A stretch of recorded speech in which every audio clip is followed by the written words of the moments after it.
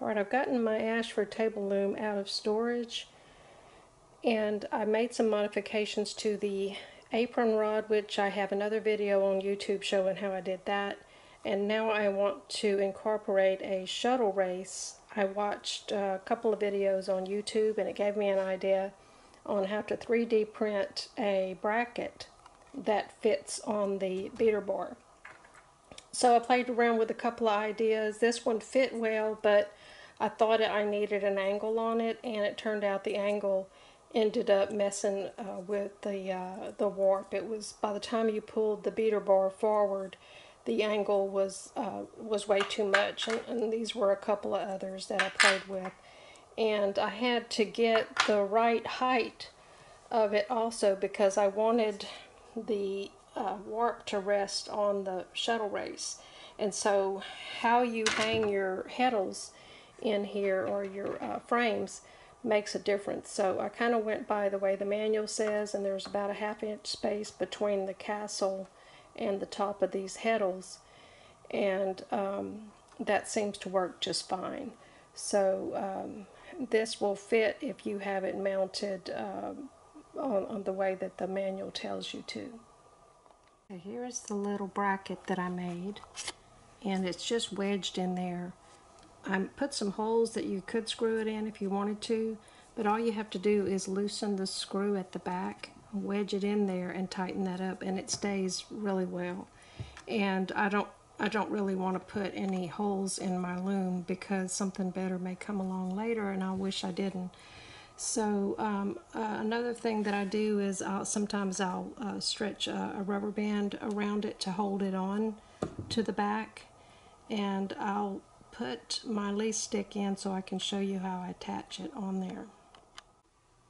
Okay, if you're worried about this popping off, all you have to do is take a rubber band and wrap it around the beater bar like that, and then just hook it on. And then for the lease stick, and I'll try to do this without it falling out the other end,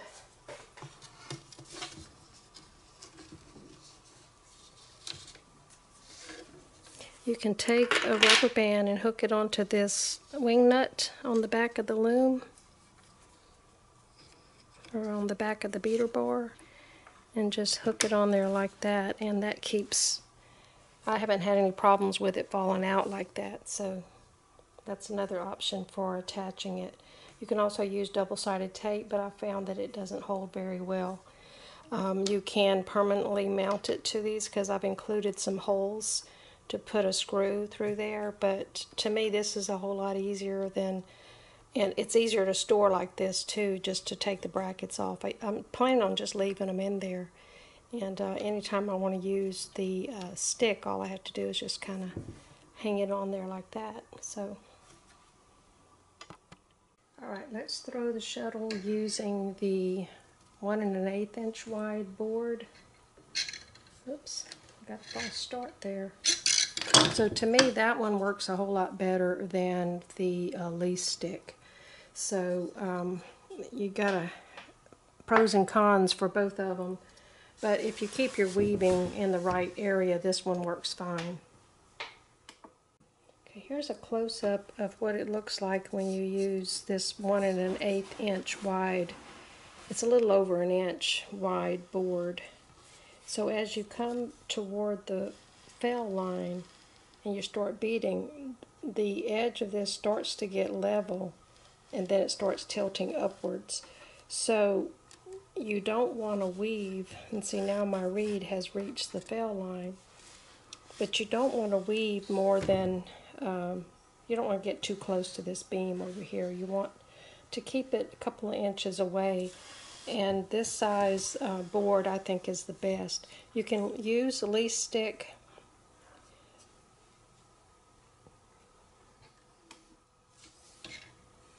Alright, this is the throwing the shuttle with using the lease stick, and I have quite a bit of distance between the reed and the fell line, so tighten that up a little bit because I can tell it's a little bit loose. Alright, so So that did pretty good. That you can tell there's still quite a bit of support even using the small leaf stick. And this is the close-up using the leaf stick. It works pretty well too, and it's actually better for the weaving, but you have to be a bit more careful when you throw your shuttle because it doesn't have as much support as the little bit wider board. So there's all kinds of things you can use. You can use a yardstick or whatever. You can just try out different widths to see which one you like the best.